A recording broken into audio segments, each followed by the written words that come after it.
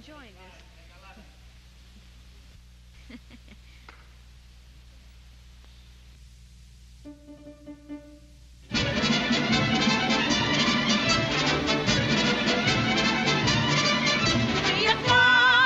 Be a clown, all the world loves a clown. Show 'em tricks, tell 'em jokes, and you'll only stop the top folks. Dress in huge baggy pants, and you'll ride the road to romance. A butcher or a baker, ladies never embrace. A barber for a beau would be a social disgrace. They all will come to call if you can fall on your face. Be a clown, be a clown, be a clown.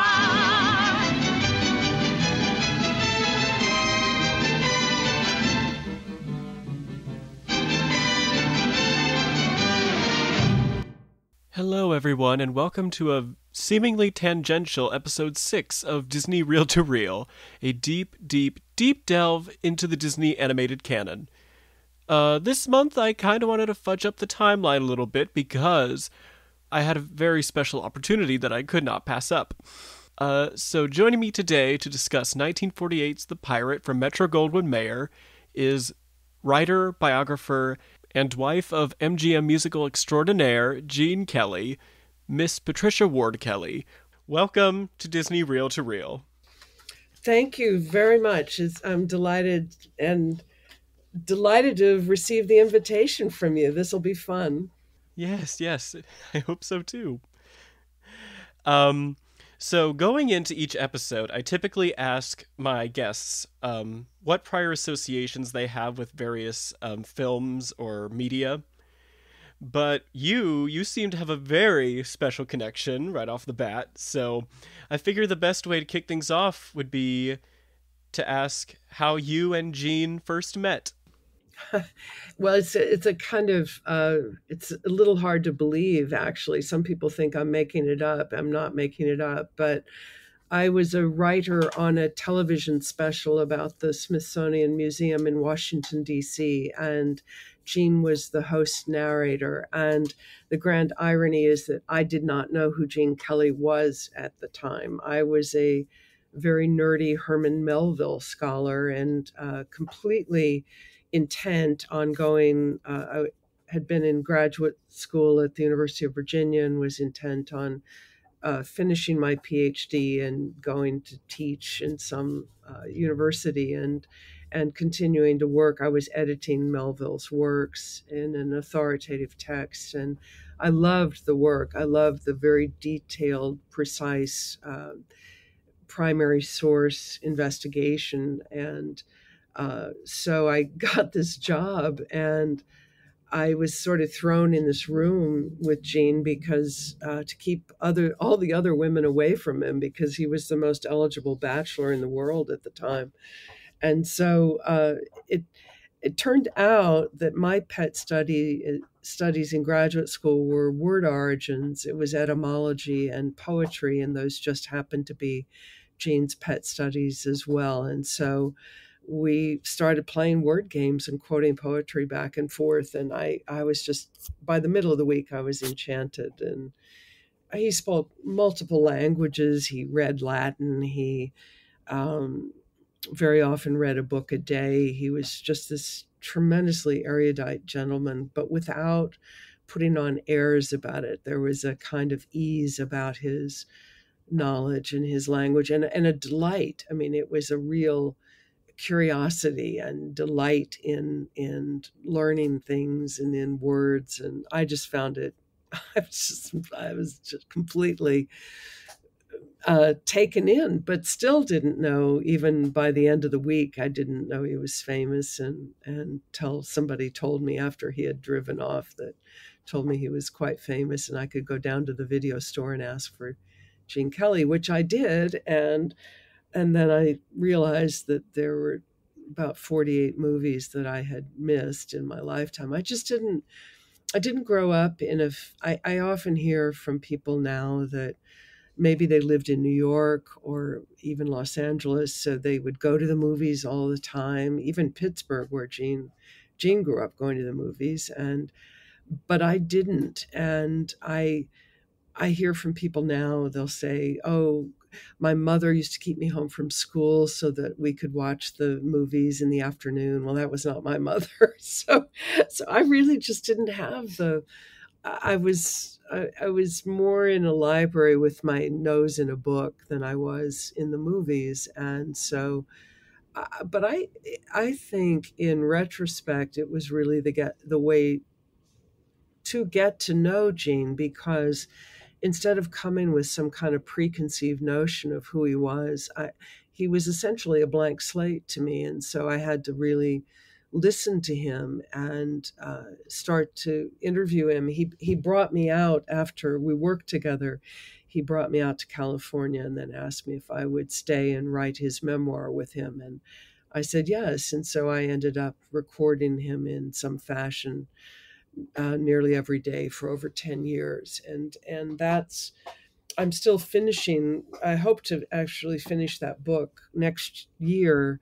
But in the meantime, I created a one-woman show about him that's been touring for 10 years. And I created a big live symphony tribute to him. And I just wrote an 8-part radio series about him for France Musique in Paris. And we remounted his ballet from 1960 with Scottish Ballet, and that is called Starstruck now, and that will start to tour. And so just a lot of different things have come out as a result of this funny meeting that, you know, I hear from people that they want to come to California and meet a famous person, and they dream about marrying a famous man or woman or something, and that was certainly never on my agenda. So it was, in many ways, I think people assumed it was a relationship that wouldn't really work, but in fact it worked quite well. And I think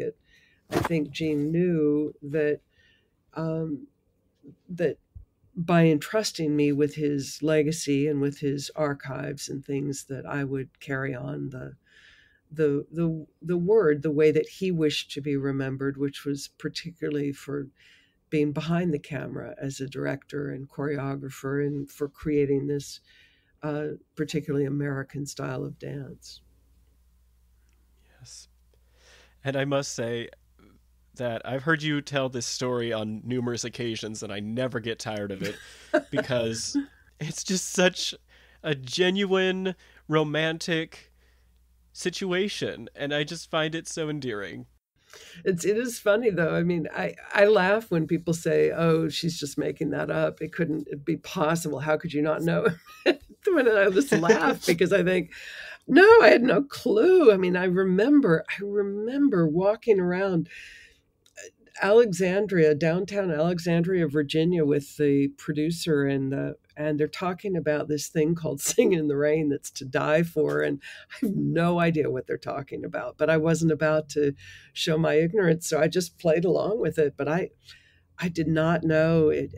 I mean, it really is, in looking back, you know, it was a large part of the 20th century that I missed out on, but it is true. And I still walk around. I go back to Beverly Hills occasionally, and I'm like, I can't believe that this life that I just tumbled into. And Roddy McDowell really took me under his wing after Gene died. And he said to me, "Oh, my dear," he said, "you're like Alice falling down the rabbit hole." And I think that's the way I felt. It was kind of like, boom, boom, boom, boom, boom, boom.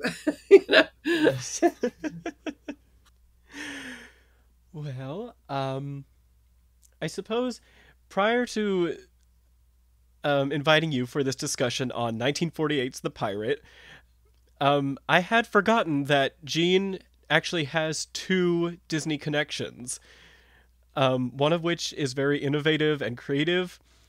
The other is kind of insulting and perpetuating of myths that you have been working to dispel. So let's start with a negative one first. Okay. So in 1989, the Walt Disney World Resort opened this theme park called Disney MGM Studios.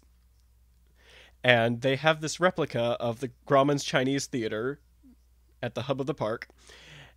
And they had this attraction called the Great Movie Ride that went on for quite some time. And it featured a tableau of your husband as Don Lockwood in Singing in the Rain. And what is that lovely myth that people love to perpetuate? Oh, it's got to be the putting milk in the water so that you could see the raindrops, if I had to guess. I would think that might be one. Oh, yeah. And it really, I find it's, I don't know where that one got started, because it's even, I mean, Gene tried to shut that down in his lifetime, and Stanley Donen did, and just said, oh, that's just absolutely not true. So I don't know how that just got traction. And the thing is, it's just, it really is, it was just extraordinary cinematography and lighting, that how you backlight that rain, because it was very, very difficult when Gene is dancing in front of the plate glass windows. And how do you shoot that? How do you backlight the rain without the equipment showing up in the glass and in fact, several of the takes had to be redone because it was reflected in the glass. You could see the equipment. So when I read the notes at the Arthur Freed collection at USC, I could see several that had to be redone because of that. But I mean, it was really a phenomenal cinematography and lighting that accomplished that. And you don't put milk in the water to see the raindrops, but I can't, boy, I've been trying to stomp that out for so long, and it just persists. I think I may have gained a little ground, but it still pops up, sadly. Yes, there may not be milk in the raindrops, but you can definitely cause a water shortage in Culver City. That's for correct. A day. That did happen. They had to. Well, it was that the water pressure went down when everybody came home from work and either took showers or watered their lawns, and so they had to stop shooting that day and then hang extra rigging so that they had enough water pressure for the numbers. Mm-hmm. But then in the other direction, Gene at one point actually wanted to work on this hybrid live-action animation sequence in Anchors Away. And because MGM had not experimented with any hybrid photography at that time, he was advised to meet with Walt Disney to do one of two things. I haven't been able to pinpoint which one. He either wanted to license the use of his character Mickey Mouse for the sequence, or he simply wanted to get advice on using live-action animation technology to better suit the sequence. Well, and the story in this one is there's a lot of mythology about this, because you hear things like he did when he went to the heads of the studio at MGM, they didn't really even think it could be done, but they said that they made a call over to Walt Disney to see if Gene could go over and meet with him, and which he did.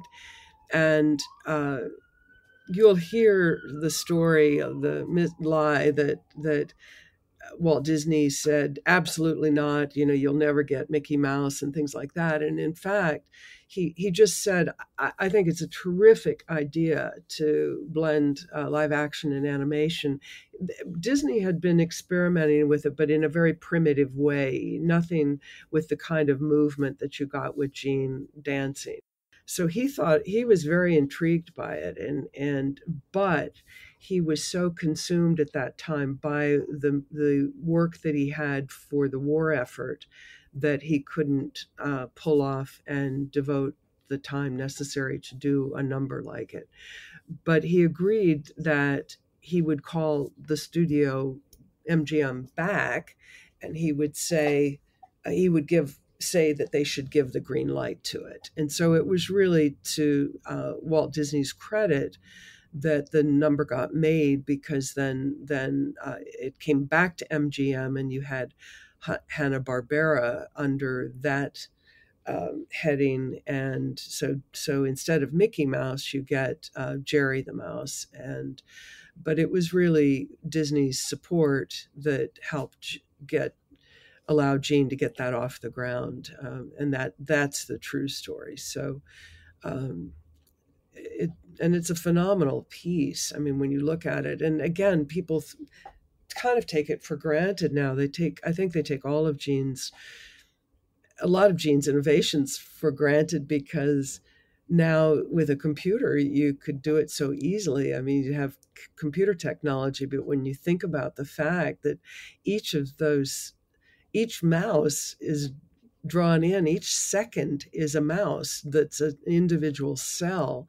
So in that sequence, you have over 3,000 individual drawings of Jerry. And if you watch closely, it's different people drawing Jerry. So sometimes he's a little fatter and sometimes he's a little taller. And so sometimes he has a little different spin. But it's even, or Gene in the 1944 with CoverGirl, when he danced with himself in the alter ego number that you had, it was the first time ever to Dolly and Pan in double exposure in Technicolor. Again, they said it couldn't be done. The director, Charles Vidor, shut down the set, said, impossible, I'm leaving. It was the head of the studio who gave Gene the green light to go ahead with that. But now, if Gene wanted to do it, he would you'd just do it on a computer. He'd do it once and then do it twice. So I think it's so radical to what he did with the mouse, and still primitive, but way ahead of its time. He kind of laughed when Roger Rabbit came out, and he opened the Los Angeles Times newspaper, and it said that it was the first time ever that anyone had combined live action and animation. And Gene just kind of thought, well, I think somebody else worked on that a little bit before, but. Well, I guess getting into the pirate itself, I believe that you might have been introduced to that while doing research with Gene for his memoir. Is that correct? Yes, I made him watch all of his movies. He didn't like to watch his movies, but I forced him to do it because of our work. And I just kept a tape recorder running, and he would comment. And the funny thing about the pirate is how, well, I always say people run hot or cold about it. Either people are very passionate about it, they love it, or they don't like it at all. So I always say that Liza Minnelli and I are in the passionate, we love it category, because I love the movie. I just think it's beautiful. The color, the lush Technicolor, the music, Cole Porter in his witty lyrics, and the playfulness of Gene, and the kind of, I see his funny little faces and little nods of his head, and then I really think the chemistry between Gene and Judy is so palpable, and they're just so beautiful together, and I really I could watch it again and again, and I think it gets kind of trounced by the critics, and the quote biographers who write about it, dismiss it in many ways. And it was not dismissed at the time. I mean, Gene got very high marks, and as did several of the performers in it. So it got kind of short shrift, and it didn't deserve that. I went back and read the reviews, and I think it was, I think it should rise in its, I wish it were screened more often. I would love to see it on the big screen again. Oh, yes, especially since they did that whole restoration recently. Yeah, I think they often show Singing in the Rain, and I just think that I'd love to show more. And I think The Pirate is definitely one. I also think Summer Stock, it's goofy and silly in some ways, but there's some beautiful numbers in it. But the pirate has a quality that I think is, I love I love Gene's kind of, it just makes me laugh when I see him. He's got this, even when he jumps up, leaps up, he does his outrageous dance with around the pole and everything, and then he runs up and he's up looking at the poster of himself, and he's got this little quirky little, I mean, he's just, it's so hokey, but it's so wonderful. And then the dance with the sword, when he's in the black shorts, and the music accompanying that. And but I just think the wit and charm when they're fighting with each other, I think, and I was very happy when I started posting about it on social media that other people love it too. I think people love it. I think audiences love it. I think that it's the quote critics that have dismissed it. It's not people. Oh no, I've certainly never met those people. Well, just don't read any books. Just stay away from books. It just gets a bad rap, and it's, some people called it the musical of the year. It was, Gene had a 92% approval rating. It was, I think what they did is they tend to focus on the loss of money, that because it did go over, because there were many days when Judy Garland did not show up, or she showed up late. So in some ways it went over budget. And I think that becomes the focus is, oh, it lost so much money. But in fact, it was quite popular. So I like to bring it back up. And Gene said that his character was the kind of in joke with Vincent Minnelli, between Vincent Minnelli and Gene, was that Gene would play this kind of mix of John Barrymore and Douglas Fairbanks Sr. And they both thought that would be so obvious to everybody that this was that he's playing on these characters, and I guess some people didn't understand that, and they thought maybe he was overplaying and everything, but in fact it's just a nod to these heroes of his and everything, and that kind of swashbuckling charm and the pirate charm and everything. So Mm-hmm. Yeah, I'll definitely refer back to the pirate ballet sequence in just a few moments, because I have some thoughts. But anyway, yeah, I think the pirate, I've evaluated the same way as you do, but I sense this sort of disconnect between the first and the second and third act, in the sense that, like, it's very straightforward in the beginning. You have this sense of who all the characters are from a distance. But then, as soon as you get to the moment where Serafin comes to retrieve Manuela, and then he runs into Don Pedro, and he's like, "Oh, you are Mac the Black Makoko," and then it suddenly becomes even more farcical. Then it sort of has a massive tone shift that I can kind of understand why that makes people turn one way on it or the other. But I like it. Yeah, I mean, I guess you've dissected it more. I just kind of went with the flow of it more than Yeah. I didn't.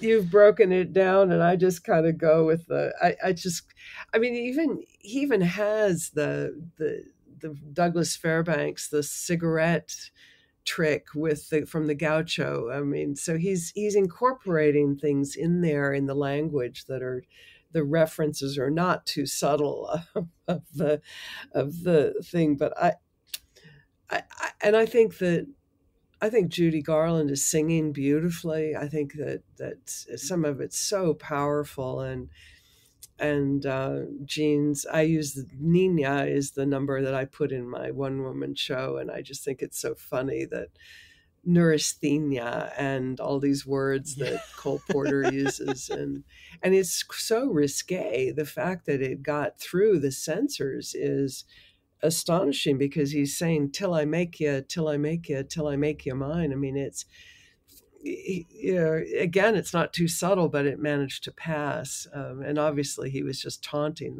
the censors the whole way. But another good question would be, did he have any recollections to share with you as you were doing research? Excuse me.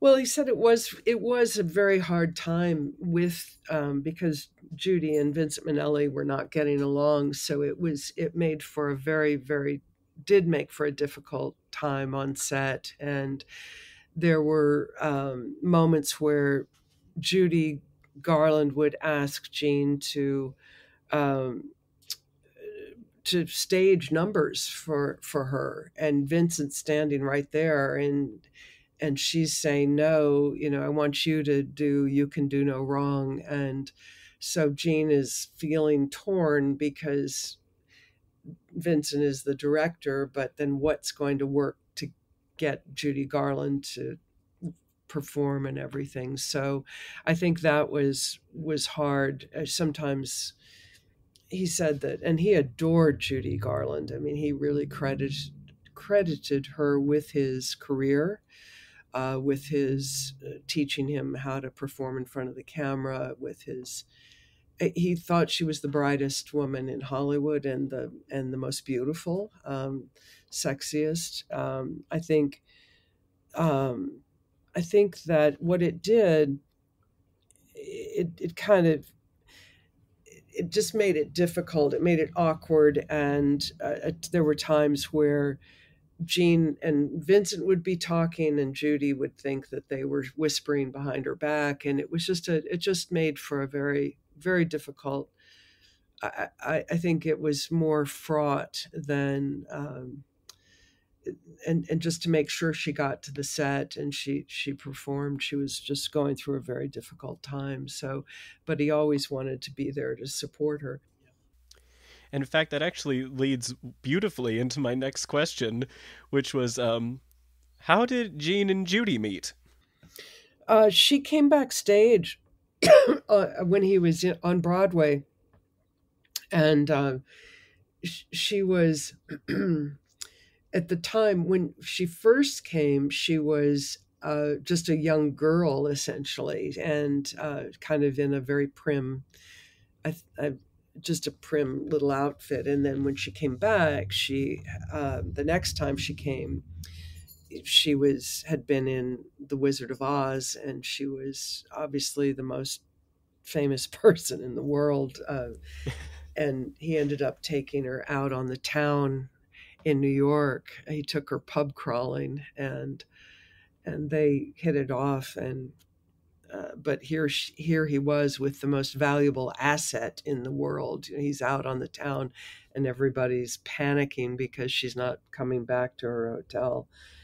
But so then when he came out to Hollywood, ultimately it was David O. Selznick who brought him out, and then he loaned Gene to MGM to make For Me and My Gal. Judy wanted him as her co-star in For Me and My Gal, and so Selznick loaned Gene at quite a profit to himself, and then he ultimately sold Gene to MGM again for quite a profit to himself. As Gene used to say, that they were like old-time ball players, or slaves. I mean, they could be bought and traded, and they had no say in what they. If Gene didn't want to do a project, he would be put on probation without pay. It was suspension, so he had to do whatever the studio wanted him to do. So.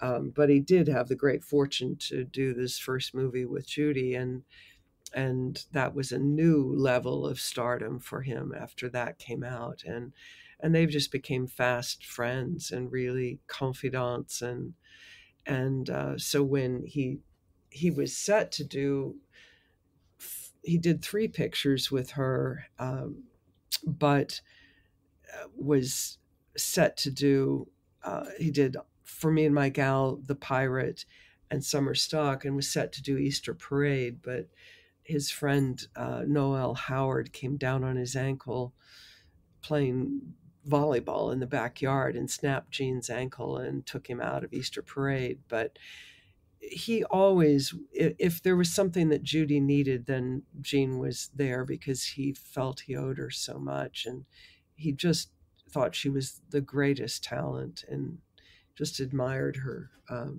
her voice, her knowledge of, he said she had a sixth sense of where the camera was. She really understood the movement of the camera, but she also knew every Tin Pan Alley song. She knew every verse, every chorus of every song. And they would often do a kind of challenge singing to see who knew what lyric, try to fool one another. And they both were very good at that. So, yeah.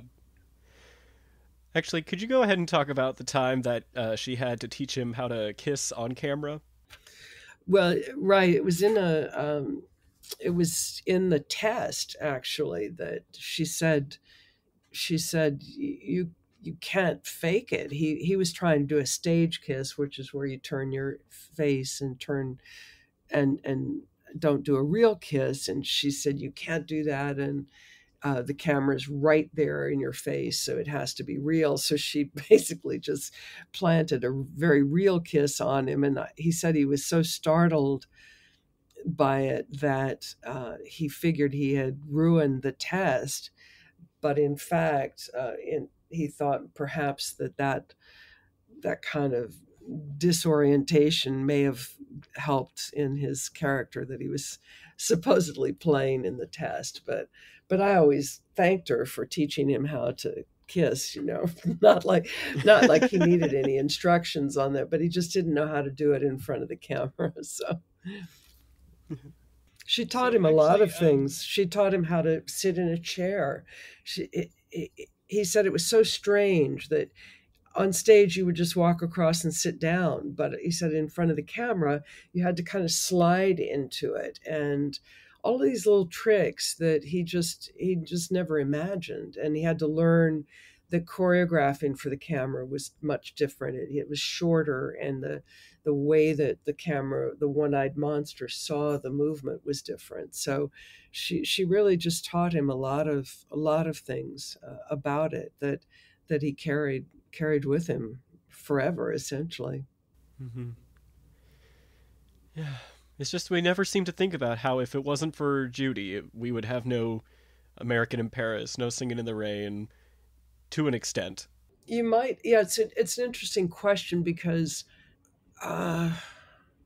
it's interesting because even after he did For Me and My Gal, MGM still didn't really know what to do with him, and so he got in these kind of B pictures, and it wasn't until he got loaned out to do CoverGirl that the studio kind of sat up and began to take notice of him. So, it's an interesting question. He probably would have gotten there somehow because he would have. It's hard to speculate because it was CoverGirl that made him really want to experiment with the use of the camera to capture dance, and so.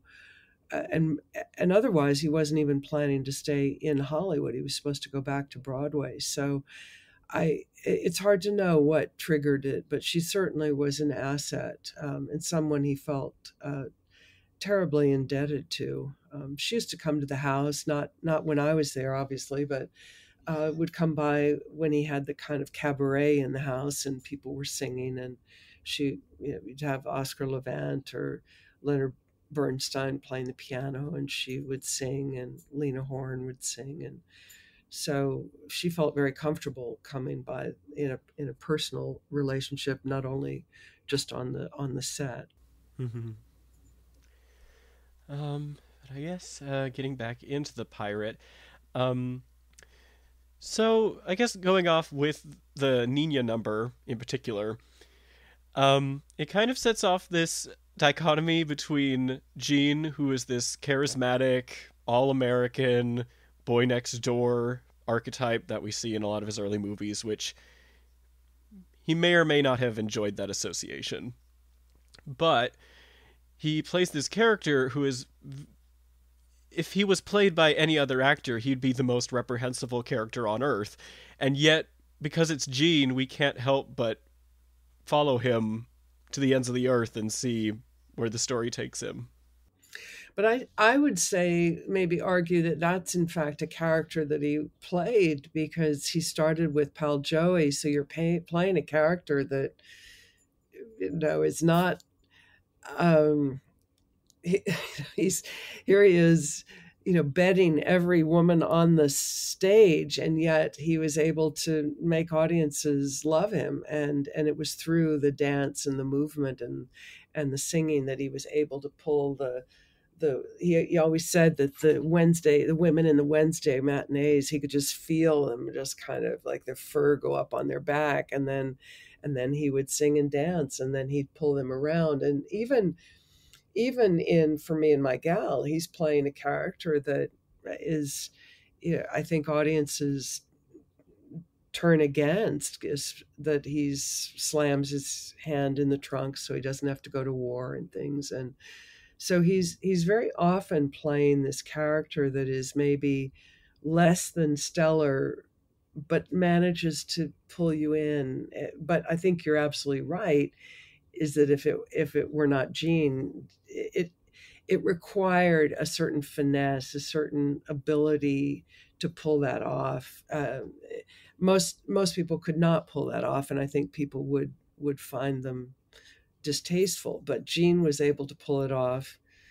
It's one of the reasons why I think they've not been able to really do Pal Joey again, because you have to make that character as reprehensible as he is. You have to make him compelling to people. He has to win the audience, and same with the pirate. It's just you have to be drawn in, and Gene is the perfect person. But dance, he's using the movement, the dance, to tell the story and to bring the audience into that character. So you see him, Nina's, here he is, he's doing Nina, he's going from one woman to the next, and yet you adore him. You just want him to come to you. Yes. Yeah, like I will say, I don't know if it's okay to get like just a teensy bit personal at this point of the interview, but I'd say that the pirate, it didn't exactly contribute to a sort of awakening within me, but it did not stop that progression into appreciating the masculine figure, and Gene Kelly was a definite foundation for that. Yeah, what he's it's so funny, because when I show that, everybody in the audience, men and women, are all responding to him, because he's seductive. He's gorgeous, and he wiggles his hips in a way that, but he's playing this rascal, but everybody wants to be with him. That's what's so funny, is that everybody wants Mac the Black. Everybody wants this pirate, and I think he was very good at that. He was very good, because I think part of it is that maybe he's not taking himself so seriously. I think there's humor in there. There's wit and charm. So he's got that little nod of his head, the little kind of little thing that he does when he calls the people aside and things. It's charming. It's not just kind of aggressive masculinity. It's just wit and charm, and that's why I love the movie, because I don't think you see that as much in the other movies. I think this one really plays that, and I think that to me is one of that was what Gene would break me up at home with, a lot of those things, that kind of funny little face and the little nod and the kind of knowing look and the funny comment, and it wasn't like a stand-up comedian, that kind of laughter, and it was just wit and charm, and this really, and sweet. I mean, there's a kind of sweetness to it, there's a kind of, he's poking fun at himself. He's aware of that it's kind of funny. So yeah, I love it, because when he does the cigarette trick, everybody's just gasping in the audience, and I know it's coming, and then I hear everybody go, and then they all do, when he gets up there and dances and he swings around that pole, and everybody is drawn in, and he takes us all, he gets us all. Yes. Which is why I wish to have like this, some sort of film viewing event where I get some of my friends over and watch The Pirate and get their reactions at some point. I don't know when that would ever happen, but it's definitely something that I'd like to experience, as you have on multiple occasions. Yeah, no. And I think I've only introduced The Pirate maybe twice in all this time, and hundreds of times for Sing in the Rain, but Pirate just doesn't come up. It's really, I'm always kind of wishing for it, but it just doesn't make it. So, yeah, we'll have to have a screening someplace. It'd be nice to have it on a big screen, because I think when you see it on a big screen, there's so much detail in it, so much, even the fabrics of the costumes and the colors and things, and the big, the street scenes and the dance, all the Nicholas brothers and the dance, and the propulsion of the dance, the number that he did with them. I mean, that's a powerful piece. So going on to another musical number that ultimately got cut from The Pirate, I could not talk about it without mentioning the infamous Voodoo. Right. And I guess the proper way to frame it is that at this point in Judy's career at MGM, she wanted to be seen by both studio executives and the general public as this sophisticated, beautiful young woman. But I want to ask, how do you think Voodoo would have contributed to this endeavor? Well, Jean always said it was that Roger Eden's, her kind of music guide, was that both Jean and Roger Eden's were trying to take Judy into womanhood, and the studio kind of wanted her still to be this little girl, and she wanted to go with Jean and Roger Eden's on that. But Voodoo, he said it wasn't the censors. Ordinarily what would happen is that they might shoot something like that, and the censors would say, nope, that went too far, and they would cut it. But in fact, he said that didn't even make it that far, that they all realized it had just gone too far. He said she was almost in an out of body experience, and it was such a sexual, sensual thing. And it was so strange, because he said, here her husband is behind the camera shooting this thing, and she's basically kind of writhing around Jean and completely absorbed in that. But he said even Jean felt it had gone too far, and yet he wished that it hadn't been cut in a weird way, that in hindsight it was comparatively, not compared to what we see today, not far, but he felt at the time that it but he said it was a very awkward feeling then. So but that's lost. I do have a few photographs, but they don't really capture what Jean described as being this kind of amazing thing that she did, that she just, that her, her blouse kind of came open, and just that she was completely in this scene. And so I think we'd all love to see it now, because it was probably quite extraordinary to watch, but it's gone. But yeah, it just took Mr. Louis B. Mayer to say, "Oh no, burn that negative. We cannot expose that to the public, lest their eyes be like, But it you is know." interesting that Gene ordinarily he would not agree with. He didn't like LB Mayer and didn't agree with LB Mayer, and he didn't respect LB Mayer really. But on that one, Gene did feel that it went too far. So it's an unusual thing. Usually he would have. It might have been that he didn't want it, but Gene was always looking at the movie. So even Gene always said that some of his best numbers were cut out of movies, but because they were usually ballads, and then they would slow down the movie at a certain point. So when he sang "I've Got a Crush on You" in American in Paris, that got cut out, and yet he said he could have made a living singing that song because it was one that he actually put over quite well, but he knew it didn't fit the movie, and I think he felt the same when Voodoo was shot.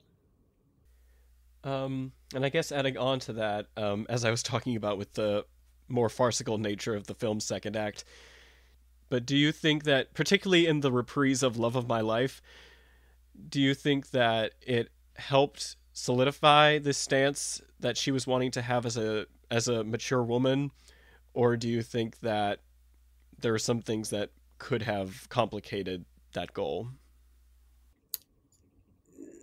No, I mean, I think I think she was moving. I mean, I think the whole movie essentially was kind of moving her into it. You can't really put her back in the box of the Wizard of Oz. I mean, she's kind of moved out, I think. So, and yeah, I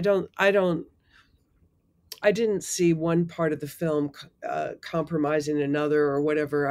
I guess I didn't divide the film into the segments that you're seeing much more distinct, farcical things and all that. I guess I took it more, I took it more as a whole rather than dividing it up. Yeah. But you've Forgive me for being analytical. yeah, no. I mean, good for you. I mean, I'm just probably like I'm like the audience that I just fell in love with it. I just love to watch it. It just kind of, for me, it just kind of washed over me. I just Yeah. thought, I was just cracking up. That's part of it, is I'm just laughing because Gene is just cracking me up through the whole thing. Oh yes, and I see it that way too. It's just that I take it on like multiple levels now, and it's just I find new things to like about it with each watch. Well, and it is funny. I mean, I'm eager to see it again because with Sing in the Rain that I see almost every week, I always see something new. And now with this new 4K restoration, I mean, stuff jumps out at you that you just never saw. So I'm sure if I saw The Pirate again tomorrow, I would see. And I think also with age, I think as I get older and know more about Gene and everything, uh, you see different things at different times. So yeah, I'd like to see it. I'll watch it with your analytics next time. I'll try not to let it just simply wash over me. Yeah. I don't know because I'm torn with Judy's performance in particular because it's like, as you've been doing with Jean and your project, it's like I've been noticing a lot of people harping on her performance because they think that she gives this performance that is elicited by substance within her that is like trying to like bring out this performance that's a little unhinged in some places, but I don't see it. Like I think that she is giving exactly what the project demands, and she gives it her all, like 110%. That's always what she gives.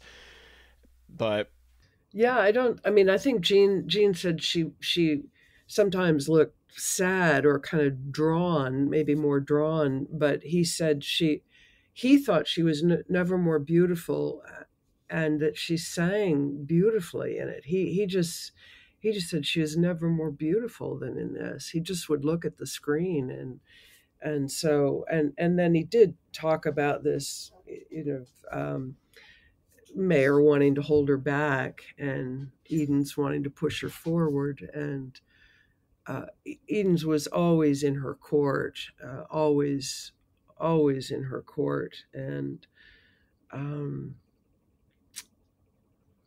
so, yeah, I mean, it was a tough time in her life, but she just performed so beautifully. Yeah, and I don't want to make it sound like I'm harping on that too much. It's just that's just such a it's like when other people watch it, it's like they have that one track mind reaction to it, and that's typically what they talk about. And I just Gosh, that's I interesting. want to move on. No, I'm just knocked out by her in it. My mouth is kind of open just watching her and listening to her. We're really fortunate that we have this movie, I think. I think particularly of the recording she did of Love of My Life that was cut out like the full 3 minutes. That's one of the most beautiful things I've ever heard. And I listen to it like at least once a week. It's just so gorgeous. Yeah, yeah. But going back to the pirate ballet, did Gene have any thoughts or opinions about the specific costume which he wore? Well, he loved it. I mean, he was always looking for. His idea was always that you show the longest line of the body, so you. Ideally, he would come out in a ballet leotard, but if he came out in a ballet leotard, then he's not going to be Mac the Black. So to have short shorts, I mean, that's when Gene wore shorts, he wore short shorts. So even if he's wearing tennis shorts, he never wore the long shorts. He couldn't understand why anybody did that, and because he said it just cut the leg in an awkward way. So he wore short shorts, and he got a lot of fan mail from that particular costume. So it's great because you see his body, you see his arms, you see his legs, you see the size of his legs, which were like timbers. I mean, even when at the end of his life, his legs were like that. And the thing he said, it was very difficult to do that the spear was incredibly heavy, and he hadn't really counted on that. So it was very difficult to execute it and to do it and have all of the flames going off and everything. But just the handling of that was you don't really see it in it. You don't see it in his movement, but he said it was very, very difficult. And, again, it's kind of hokey, but it's also just kind of extraordinary what he's doing. So, but he said he got a lot of MASH notes, love notes and still people, you can just hear people gasping. And if I ever post a picture from that segment, then everybody's just commenting on how, I mean, he was an incredibly handsome man and incredibly well-built man. Just he was kind of like a perfect proportion man. And I know I'm biased, but he really was gorgeous and a beautiful man, beautiful face, beautiful, not just handsome, not ruggedly handsome, but he was beautiful. And I have the mask from MGM, and his features are have again a kind of tenderness, a kind of softness to. It's not there's some ruggedly handsome stars, and Gene was not that at all. Yes, indeed, Miss Kelly. Your husband, God did a good job on him. Yeah, I know. I always say they made one and broke the mold. Because I haven't seen anybody like that coming down the pike. I mean, it's a really, I don't know. I think too, when we were making the statue of him for London, his face is actually, we did the proportions of the face and everything, and I think it falls within what they consider kind of perfect proportions of the distances and things for the face. And I think that's why he I mean, the geometry is there, and you see it in the beauty of the face. And actually, a question just popped up in my head to deviate from the pirate just a little bit. I have not heard anything about his perspective on gay men, honestly.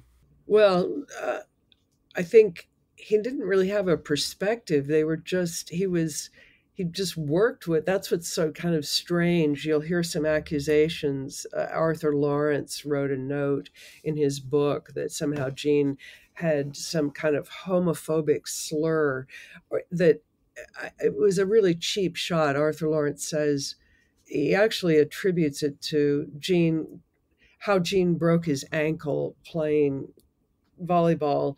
He says that Gene lost and then just stomped off, and by stomping his foot, that's how he broke his ankle. And Lawrence said he might have heard a homophobic slur. Well, that's a pretty cheap thing to do, I think. And number one, that's not how he broke his ankle. As I said, it was Noel Howard. They both went up for a shot and they both came down, and Noel Howard came right on top of Gene's ankle and just snapped it. And can you imagine how you would feel having done that to your best friend, and taken him out of Easter Parade as a result of it, which he'd already choreographed most of it. Gene was surrounded, I mean, almost everybody he's working with is a gay man. I mean, it's so, this notion that he might be homophobic, it's kind of like, well, Roger Eden's, it's Conrad Salinger. I mean, all the arrangers, the obviously dancers, choreographers. It's so he didn't distinguish. He didn't distinguish between a gay man and a straight man. That was never something he did in his mind. It's like, if you hit your marks, if you did your job, you learned your lines, and you hit your marks, then you were fine in his book. If you didn't, then you weren't. So it was about being a professional, and it was about he didn't brook anybody who didn't pull their weight. That person was out, and he didn't like people getting in on a pass. So people getting in because they were the nephew or some relation to somebody, that he didn't buy at all. So he never, I mean, even in my time, we were basically surrounded by gay men, straight. I mean, our house Christmas parties and people coming to the house, they were just the professionals. They were just his friends. They were just people. They weren't. So he didn't. It's now it's such a distinction, and now I think it gets quite complicated because it's Gene was trying to make it okay for a man to be a dancer because people were so ridiculed for a man dancing was considered a bad thing. So Gene did a television special in 1958 called Dancing a Man's Game, trying to show that the movement of a male dancer is the same as the movement of a male baseball player, football, tennis, golf, whatever. So, and he did see, unlike somebody like Jack Cole, Gene did choreograph for a man and he choreographed for a woman. He did not think that they were interchangeable. Now you're hearing much more that you can't make that distinction. And but Gene made that distinction because he didn't think that he thought that they should be different and that they move differently, and they so. But now, if you say dance like a man, that's a very tricky thing. You essentially can't say that anymore. You can't say, because everybody wants a kind of fluidity. but there was certainly no bias and no prejudice and no objection to, and no, he was approached quite often by gay men. I mean, he definitely was a straight man. A lot of people assumed he was a gay man because he was a dancer. So a lot of people ask me, they'll say he was gay, right? And I'm like, no, he wasn't gay. It's a very strange thing that people just assume you're a dancer, you're a male dancer, you're a gay man. And I think that was very hard for him because it was both Jean and Frank had people who sought him and really kind of obsessed with him. Frank had somebody like that, and so yeah, I don't. But to accuse him of homophobia, I mean, it's like most everybody he's working with. That's what I just think. I think Leonard Bernstein. It's just a. I mean, yeah, Vincent Minnelli, sort of. Yeah, we don't. It's hard to know about Vincent, but all of Liza Minnelli's husbands certainly, and so yeah, he just if you were a professional, you did your work. He had great respect for you. If you did your work well, he then and showed up on time, you didn't show up late, you didn't muck things up, then you were all right in his book. Mm-hmm. Which leads to a great segue onto the Be a Clown number, which he performs with Fayard and Harold Nicholas. I've heard that there was quite a struggle to get them included in that number. No, there wasn't a struggle to get them included. It was actually Gene wanted to do it because he knew that they were the only two who could do the number is made up. Gene choreographed it. It's made up of a number of what are called, and you probably know this, what are called flash steps. So ordinarily you would take one of those and that would be the end to your number. But Gene took multiples of them, linked them all. So it's just flash step after flash step. It's things that you end in with a big pizzazz, but he made it. But he knew the only two people who could do it were the Nicholas brothers, and this was another case where L.B. Mayer, he didn't say no to it. He just said it will be cut out of the picture in numerous places in the South. And Gene didn't quite believe that at the time.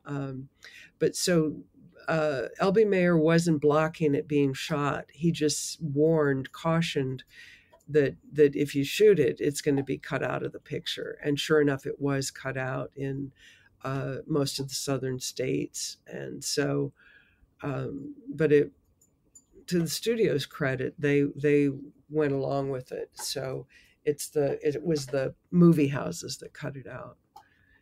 And it isn't true. Fayard and Harold are lovely guys, but they told a story about rehearsal and things, and that it's not true. But it's funny how so many of the performers kind of conjure stories, make them a little more kind of aggrandizing, I guess, in their minds. But the funny thing to me is that the truth is so interesting. The way things actually transpired, I don't see why you need to embellish them or feel the need to embellish them, because it's miraculous that these things happen. And when you look at that number, I mean, you just can't even believe that they're doing what they're doing. I mean, it's the action on the body of doing the thing, that going across the stage and a push-up. That was kind of a common trick that Gene did. He was on the Ed Sullivan Show, and that's what he did. He bounced off the stage like that. So that was kind of one of his things. He was incredibly strong. He was terribly strong. and but when you watch it, it's pretty astonishing that they were all able to do it, and to do that kind of athleticism in such intensity. So Mm-hmm. And then they decide to let Judy have a go at it at the end. she insisted on it. She saw them, she saw that they got to do it, and then she said, I want to do that, and I want to end it with that. So then they reprised it, and and that number actually was written by Cole Porter overnight. That was, Gene wanted wanted a clown number. He went to Cole Porter and he said, I'd like it to be a kind of a clown number. And so he did that. And Gene went to his house. He said that was the first time he went for lunch. And he said that was the first time he'd ever had anyone, a butler, pour wine for him to taste. That he ever saw somebody pouring wine for someone to taste, with Cole Porter tasting the wine before lunch. And but then Porter said, come back. And the next day, he called the next day, and he had written the whole thing. And so it's a great piece. And I think when they reprise it, it's great fun too. You can see it. I just bought some 4x5 negatives of the shooting of that, and the camaraderie between Gene and Judy, and that is really fun. And they're just playful. They're playful. It's the kind of kinship that I'm sure that we all aspire to have at some point in our own lives with whoever comes around. Yeah, I think Gene had a word. Most of his friends were men, but Judy was an exception. And it was a kind of palship, a kind of pals, that these, and obviously he would turn up if she was in trouble. He would show up. There's one time she was playing the Palace, and he got word that she wanted him to go there to see it, and so he went. And so, yeah, just too young. That's one of the reasons why Gene said he never wanted a biopic, because we watched one of Judy, and he would see these biopics of his friends, people that he knew, and he felt like they were just destroyed, that they were really minimized in these stories, and that she was just, I always describe them as comets, that she just sort of flew through the sky once. You don't get that again. You get one Gene Kelly, you get one Frank Sinatra, you get one Judy Garland. People can imitate it, but they can't get that essence of those people. No. And that's what we have left to reflect on in the 21st century. Yeah, Gene kept waiting for the next guy. He kept wanting the next guy to come along, but it's very hard to find triple threats, a quadruple, quintuple, sextuple, septuple, octuple threats. Even Gene casting Hello Dolly said it was very difficult to find people who could sing, dance, and act. He had to go kind of far and wide to cast people for that. So, I mean, I think now you see people that are really good singers, they're really good dancers, they're really good, they might be great actors, but to be able to do all three and have that evanescent, that quality that you can't even, you can't bottle, it's not, either you have it or you don't. Either you have that extra thing or you don't. I don't think you can learn that in any actor studio or anything. No. And actually, if I may share another personal tidbit, I was involved in a community theater production of Singing in the Rain this last summer. Wow. And Yes, and it wasn't really worth all the bells and whistles, but it was still a very fun experience with like a few more months of rehearsal than most people would have wanted, but it was still worthwhile. And it was the first time that I'd actually practiced tap dancing because I'd never done that before. And as soon as we were rehearsing, I think the first number we did was Good Morning. Wow. And once I put those on, it was just the most comfortable thing to me because I not only have I observed people like Gene doing steps in these movies for all these years, but just figuring out how to make it work for myself because like I'm not a loud tapper, but it's something that I feel like if I was less confident in myself, it would take longer to develop within me. But I'd say that until I get that like further refined, now that that production's gone off, I'll stick to just acting and singing for the time being. You're ahead of me. I didn't try tap dancing. I don't have any skill in that. I went off to ballet class, but never tap dancing. And I think to get it, you've got a lot of people who are there. There's a lot of tap dancing now. I mean, it's kind of coming more to the fore than I'd say at points in the past. I think when you watch Gene tap dancing, there's just such an effortlessness and again, such engagement with the audience. I mean, he's moving his body and it's like Moses Supposes is so fluid. I mean, he just looks like it's such an easy movement and he's smiling and he's looking. Now I think there are a lot of tap dancers that blatantly refuse to even look at the audience. You know, they almost sneer at the audience. And I think I find that doesn't do a thing for me. That doesn't do anything for me. I mean, clearly, again, I'm biased, but Gene's style of tap dancing, I think, is beautiful. And a lot of it came from Bill Robinson from Bojangles, as he was seeing him as a child, that he said the clarity and precision of his taps, that he picked up on that. And so, obviously going up and down the stairs and things. So he was pulling from lots of different dancers. Gene was like a big sponge. He just absorbed whatever he could from anyone, different styles. And that's one of the things that's interesting about The Pirate is you don't see the tap dancing because of the turn. It's the turn of the century, and it's also the Caribbean, as they say it,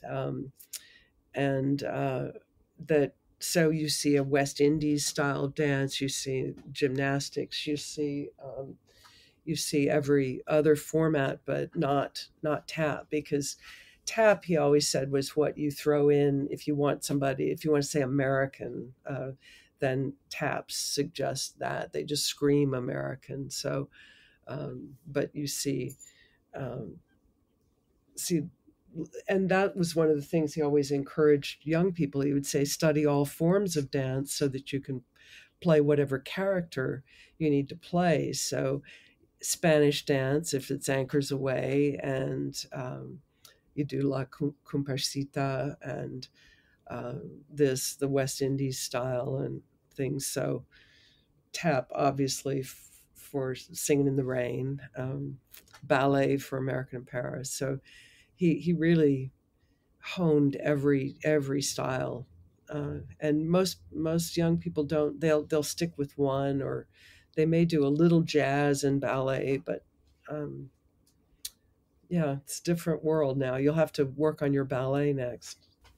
Oh, goodness. Well, I'll keep you informed when that comes around. Yeah, you let me know about that. Well, I guess that's all the questions that I had prepared for you, but do you have any final thoughts to share about The Pirate? Well, I was looking. I was noticing, I when I did go to USC, I jotted down everything. Because you have two different records, you have two different production notes, sets of notes that are kept by two separate people, and it's a minute by minute account of what transpires, and I think people are really surprised by that because. But it was a business, so they had to keep track of every minute. Every minute is $1, it means money. And one of them that was so interesting to me was that in one of the AD reports, the Daily Progress report from July 10th, 1947, from 3:34 to 3:59, they had to wait for Mr. Kelly because he was baking his leg under a lamp. So he'd obviously injured. I mean, most of the time he was hurt, either dancing with a sprained ankle, torn ligaments, everything. So that was one. And then also in the one of the Be a Clowns, let's see, it was people will say, oh, he did that in one take or something. It's never in one take. It's long takes. That's the distinction, is that you have long takes, and if he's cutting, he's usually cutting on a turn, so you don't get this chopped up body part thing, and he's usually shooting head on and full figure. And so for example, one in the Be a Clown number, it was 61 takes for one segment, 64 takes for another segment. So and I think it was over when it closed. It was actually $226,669 over budget, but that's what everybody notes about it, as opposed to how great it is that they just note that it went over, but that was the time. And Summer Stock had a similar problem. So if you don't have stars that can get to the set physically and emotionally, then it can tend to run over. So, but I think it's great, and I think we should. Oh, here's one too. The AD log from July 10th, 1947, from 4:29 to 4:34, repair torn trousers. These are these really, it's like, and then also you've got Gene. Gene is shooting numbers for Living in a Big Way while he is rehearsing for The Pirate, but then he is also looping for Three Musketeers while he's rehearsing Slaughter on 10th Avenue. So, I mean, these are these things. He's still finishing American Paris while he's doing Sing in the Rain. So you imagine he's going from one set to the next and doing all these different things. So anyway, I'm really delighted that I have found a pal who loves The Pirate as much as I do, because I think it's an extraordinary film, and I hope we can find a theater where you can run it, and I'll come and introduce it. You'll just have to travel cross country or something, but well, I don't mind. I'm doing my symphonic show opens in Seattle in March, and then I'm going to try to get it out and across the country and get my one-woman show back out. And now that COVID is somewhat in check, at least some theaters are opening and things. So I think anything's possible. I think you just make it happen. All right. Well, I guess this concludes the chapter on Disney Reel to Reel. Patricia, words cannot express my gratitude in you guesting on this episode. It has been an absolute pleasure. Well, thank you. And thank you for reaching out. I do appreciate it. And let's do it again. Let's find another one and we can talk about it. I'm happy to, I mean, as you know, this is my passion. So I'm always happy to hook up and get the word out to more people, because maybe a few more people will watch The Pirate that haven't seen it, and that would be great. And then maybe they'll watch more. It kind of leads. Often I find that people will watch one and then they want to watch more, and then you can see all of Jean and Judy together, and I think that's really important. So thank you, and call me when you have something else. Oh, I would love to. Tell everybody tell everybody to follow me on Instagram is Jean Kelly Legacy, and Facebook is Jean Kelly The Legacy. And I do respond if people write. So tell them to send messages and things. And then I'll also post, if they can go to jeankelly.com and sign up for notices, and I'll soon be bringing that website alive, and then I'll have notices when the shows are appearing around the world. So that's all. I didn't mean to interrupt you, but thank you. No. I was literally just about to ask you if you wanted to plug anything, so thank you. just follow me. Because I do tell the stories, and I do try to post interesting little bits every day, or as often as I can. So, and I love the comments and the interaction with people. People have been very generous with communicating with me, and I do read everything, and I do try to respond. I read every comment, and I do post everything myself. So I'm always happy to be in touch with people. So yes, please reach out. All right, you heard the lady. So thank you, and I'll until next time. All right, until next time. Have a magical day, everybody. Bye.